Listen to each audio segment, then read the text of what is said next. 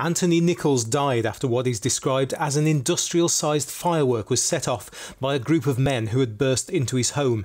He later died in hospital. The detective leading the investigation said the motive was still not clear.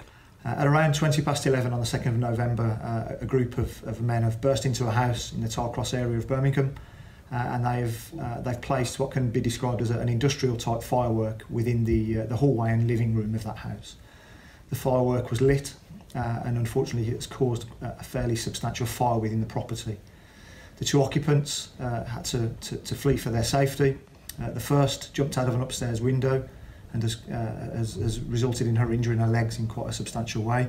And the second occupant has unfortunately died as a result of the incident.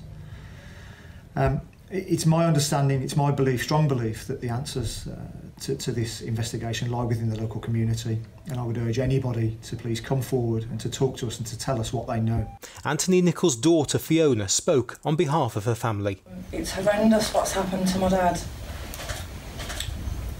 Words can't describe how me and my family are feeling. My dad made no enemies. He was hard-working. He was a funny man. I just want someone to come forward and give any information whatsoever, please. Detectives are analysing hundreds of hours of CCTV in an effort to identify the killers, and they're asking for anyone who may have information about what happened to come forward. In particular, the independent charity Crimestoppers are offering a reward of up to £10,000 for information which leads to the arrest and conviction of Anthony Nicholls' killers.